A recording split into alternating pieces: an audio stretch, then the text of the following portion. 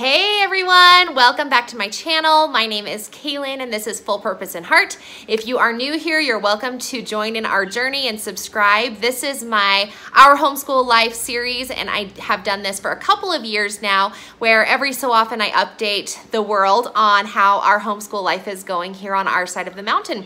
So this is going to be my second update video. We've had a couple more weeks of school since my first video, and I just wanted to update y'all on how it went. So let's go ahead and get started.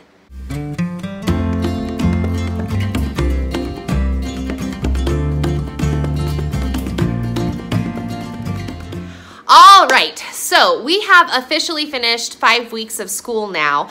2 of them were homeschool weeks, and then one of them was a summer camp that was being done at the aquarium in our area. So I counted that as a school week because, of course, he was learning all kinds of good stuff about science, and so, but it wasn't actually done in our home. So let's talk a little bit about these last couple of weeks. So we had the first week of school, which was super successful. Many of you watched that video and you know I was really excited, and I still really am excited. I have loved homeschool. It's become something that I've just really enjoyed, and so these last couple weeks were no different. But the look of our homeschool was extremely different than what I had planned it to be and what I set out for and what I always think our homeschool is going to look like. So what had happened is we did our first week and it was great. And then our second week, I was hosting a summer camp in my home for my younger daughter. And so we had a bunch of 3 to 5 year olds over at our home.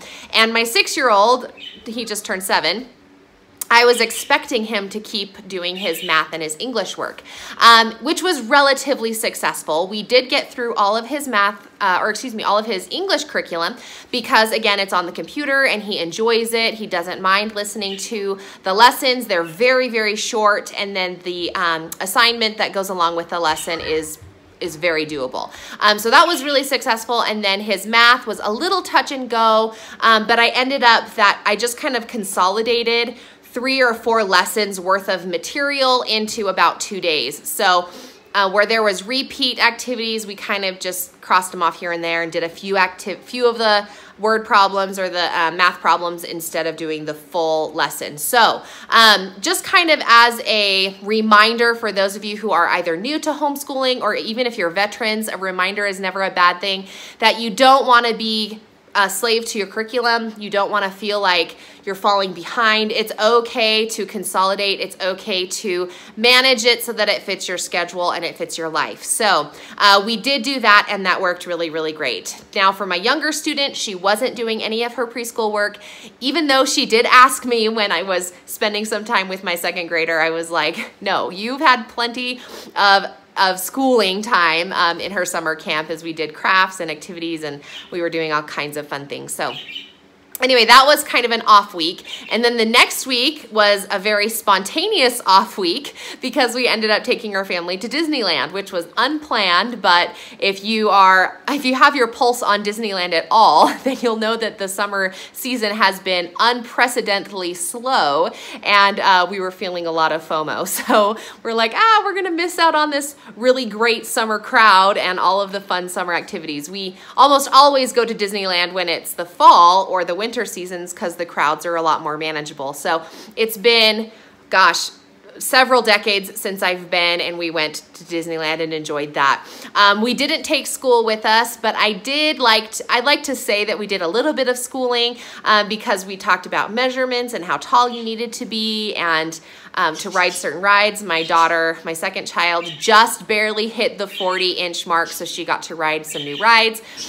We talked about, what's it called? Anyway, how when we go down the Splash Mountain, we're not going to fall out. We talked about mass. So it was not a normal school week, but we did include some schooling type themes here and there. We talked about money and that it's expensive and you have to, use your money wisely. Anyway, so it was definitely not a week where we were in the books, but it was kind of a fun experience week. And although I wouldn't say we went there and then intentionally did school, a lot of you out there are kind of the gentle unschooling mindset, and it was definitely that, and it felt really natural and it felt really good. So that was an unplanned school week, but it worked out. And then this last week, as I mentioned, was our aquarium camp, and my daughter had her swimming lessons. So we didn't actually hit our lessons, like our curriculum lessons, but we did do some practice. Just kind of a fun idea for you. When we were driving both to and from our various places, I felt like I was in the car a lot as I was being the mommy pool, and we came up with a game that my kids enjoyed playing, and there's no name for it, but it's like a noun verb game.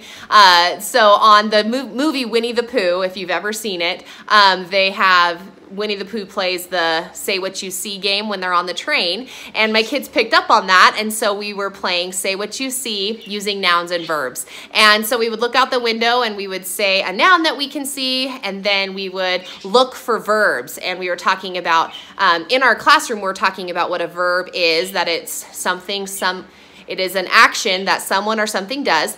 And so we were looking around to see if we could find verbs, and then we would say the sentence and identify the verb. It was a fun game, and it worked out. So we saw someone riding a bike, and we'd be like, he rides a bike. Or we would see like a construction worker, and we would talk about the construction worker was drilling, or the flag waves, or anyway, different things like that. And we just kind of made a game out of it, and we did that a couple of times. So that was a really fun kind of different way to integrate a little bit of English into our driving, instead of just, you know, driving with a movie on or something like that, which tends to be the case on some occasions, especially at the end of the week when I was feeling really burnt out from the whole week's camp and driving and everything that was happening that week. So anyway, that's where we ended off at the end of our week. So we really had 3 weeks of unschooling, and it was fun and it was casual, but I do find that I'm really excited and anxious to jump back into our